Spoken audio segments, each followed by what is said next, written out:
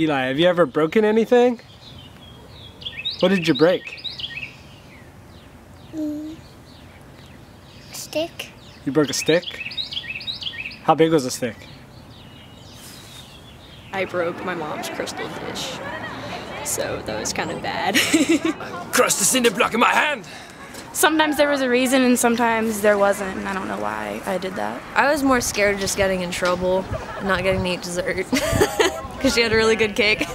What else did you break? I've broken a lot of things. It's something that, you really, never forget or never are allowed to forget sometimes.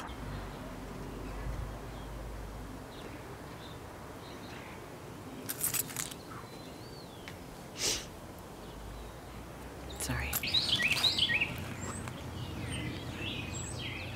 If you lived any amount of time in this world, you realize that things just get broken. Sometimes you're the one that does the breaking, sometimes you're the one that gets broken. This Easter, we're going to come together in our brokenness to celebrate the possibility of restoration. We hope you will join us.